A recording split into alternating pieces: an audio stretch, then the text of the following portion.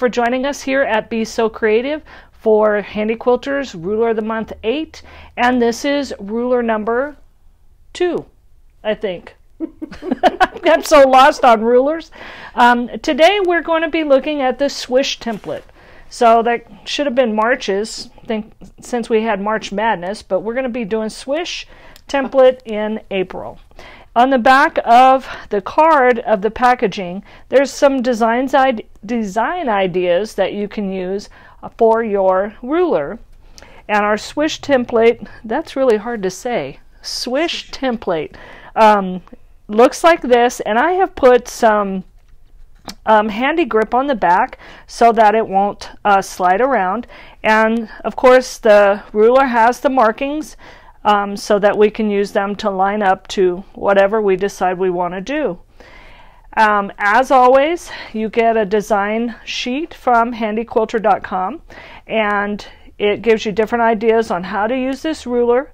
And there's also a video tutorial at handyquilter.com/ruler-of-the-month. That's a whole mouthful of a lot to say. So we are going to be using this little Swish ruler, and if you remember, I had made this little sampler, and we have already done one idea down here using our template from last month, and then we are going to be stitching in this area right here. So I've marked it where the middle of the area is that I want to stitch in, and I just used a chalk marker. So I like using chalk markers, or I like using air erase markers, because then I don't have to worry about spritzing a quilt and making that dissolve, especially when I'm doing a customer quilt. I really don't want to be spritzing anything on and crossing my fingers hoping that maybe the blue would come off. So I really like chalk, and I really like air vanishing markers whenever I can use them. So I've marked the center here, and what I want to do is I am going to be using this line right here. Do you get a good picture of it? Yeah. And this line right here. And the design I'm going to use is one from the video from Handy Quilter. So I'm going to line that up on my line, and our stitching length is 11 stitches per inch. I like to stitch in 11. If you're new to using rulers, 10 is a good stitches per inch is a good number to choose because it's easy to pick out. If you like to stitch in 12 or 13, more power to you. That's harder to pick out. So I can still pick 11 when I mess up. So I like to stitch in 11. So you need to have a good grip on your ruler. So this one is a little bit long, so you may be pausing and switching your hand to hold it. You don't want it to pop up so that it would pop over the hopping foot of your ruler foot. So I'm going to not go fast because this is not a fast thing to do. And I'm just going from notch to notch. Okay? Then instead of just moving it over, because then I'll just get a continuous line, I am going to flip it around, and I'm going to put it back in the notch, and I'm going to line up right here on my line. It's easier to see in the dark than it is on the light.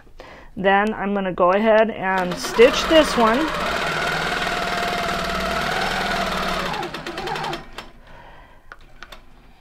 And I'm just going to go ahead and come to my seam right there. So now the next thing I want to do is I'm going to go back and redo it, except I'm going to turn it upside down. Let me take this little stitching out. These are my basting stitches to keep it all together when I'm not here. I take this on and off the frame. All right, so we started like this, so I'm going to turn it around, and I am just going to go back the way I came. So I'm going to put my, drop my needle,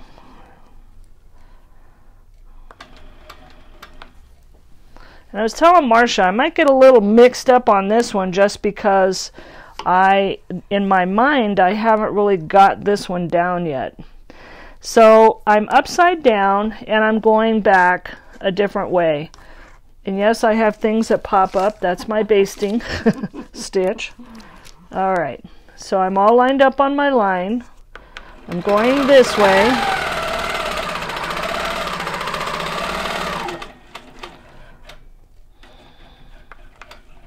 Okay, and then I'm going to flip it and then continue on.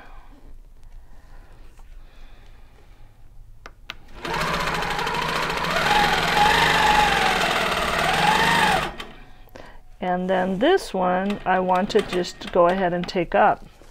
So I've kind of gotten a figure 8 right here. And then I'm going to go back and probably fill in, and then I'm going to do something on the outside. So I might do straight lines down. You'll have to tune in next month to find out what happens. All right, so I'm going to clip my threads and we're going to try something else. Okay, so it's really hard for me to get up here and I'm down here. So I need to move my, sorry, No, that's okay. I need to move this down a smidgen. Okay. All right, so now what I want to do is, when I watched the video, I really liked the ribbon. And so I really wanted to try that. So my line is right here. You can't see it, and I barely can see it, but it's there. Okay. So all I'm going to do is line this up, and I'm going to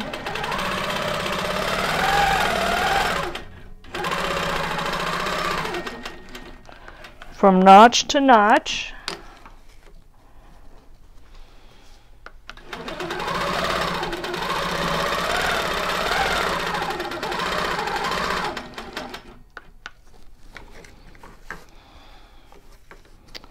Okay.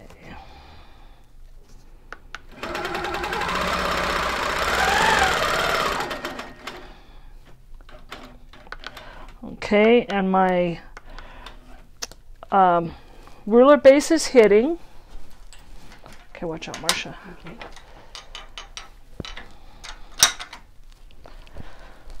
And sometimes this is a back and forth kind of a deal.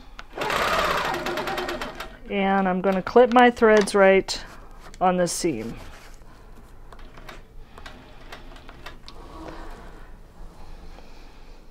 So that's the first half of my ribbon. Now to get the second half, I got to move my material again. Sorry, Marcia. That's okay. That's why I own a Forte, which is bigger. We got a lot of people watching today, Steph. Well, good morning, everybody. Thank you for watching us. Okay, so we started right here, okay, and that gave me this. So if I move over a little bit, okay, and then start it and get it back up here, we should be offset according to what I watched. So my line is right there, and I'm working in pretty much a small area right here, and so it may not be as good as what I saw on the video. So I'm just going to do this again.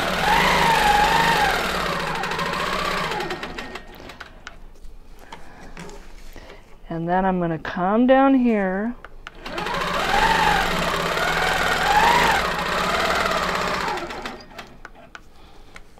Isn't that fun?